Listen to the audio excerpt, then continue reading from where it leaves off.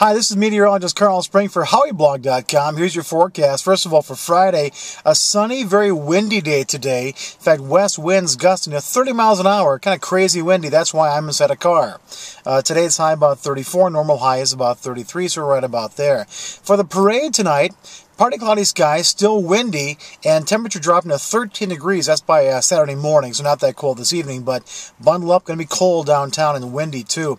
On Saturday, cloudy, a 30% chance of snow, 24 for a high, and then Saturday night, snow mixed with freezing rain with a low of 23. Sunday is a mess. Could have a few inches of snow mixed with freezing rain, windy, high of 32, so Sunday is all over the place. And then next week, look at the highs. Monday's high 24, Tuesday's high 18, Wednesday's high 17, and Thanksgiving Thursday, sunny, high of 15 degrees, low of 0. And it's still fall.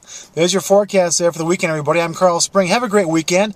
We'll see you next time on HowieBlog.com.